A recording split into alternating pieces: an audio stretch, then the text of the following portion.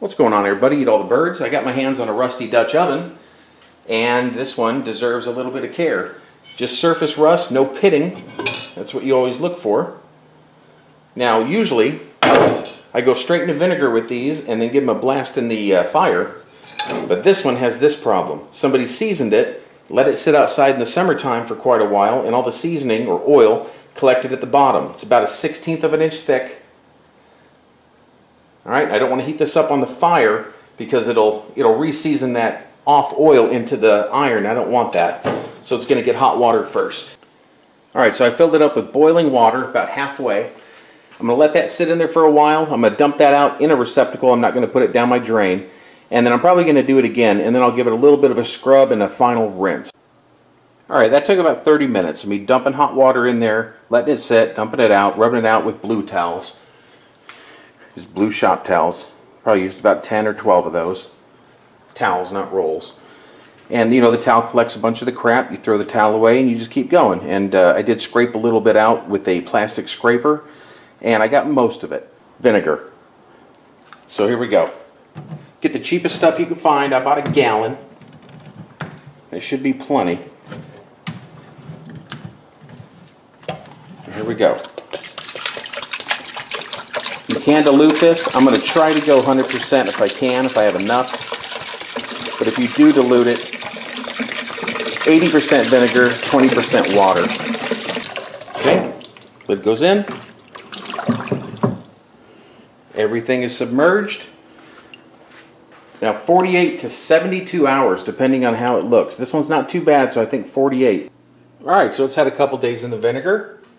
It's just been sitting here doing its thing.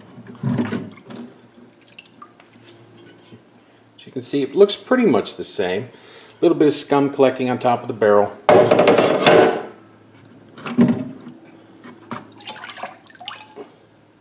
Alright, I see a lot of metal in the bottom of that pan instead of that goo, though. That's what I'm looking for. Alright, I'm going to let this dry off. Alright, I've got a nice deep bed of oak embers. Okay, this is going to take care of the majority of the cleaning that the vinegar didn't get. I'm going to let this go. I'm going to let it sit there until everything is stone cold.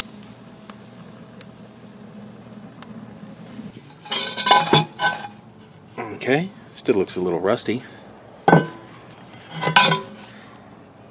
we'll show you what happens next. We're almost done, but we are on to the most important part, the part I'm going to do the most carefully. Or with the most amount of care, rather. Look at that. Alright, easy enough. Out of the fire, I just set it on the ground and went after it with some coarse steel wool for maybe 5 minutes. Got all the easy stuff off, and then over to the sink. Alright, then it goes in the sink with hot water and more steel wool, no detergent. I will never use detergent on this, not even in this restore process. So with the steel wool and the hot water, I just scrub it. This has been about 25 minutes of me scrubbing it with water, changing the water, rinsing the steel wool out, changing the steel wool, whatever it takes. And I keep going until when I scrub it for a while and I dump the water out, the water is pretty clear. It's never going to be clear because it's cast iron, but it's pretty clear. Now I'm going to say here that you're not going to get back to a shiny silver pot. What you are looking for, though, is a black pot that doesn't turn red when it dries. Alright, so off to the next step. I'm going to dry it and then rub it with pork fat or lard. Alright, first coat of lard is on it and I put it on cold. I'm going to take it out to my barbecue about 300 degrees and let it sit there for about 15 minutes. If there's any smoke, I let it sit there till it stops smoking. And let it cool. Maybe do it once a day for the next 3 days. Alright, there it is done. Really happy with the results.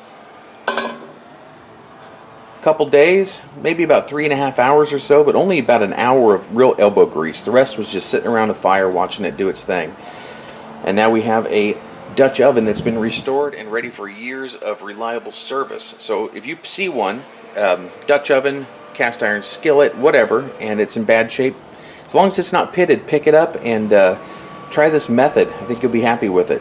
You guys, I hope you liked watching this, and we'll see you in the next one.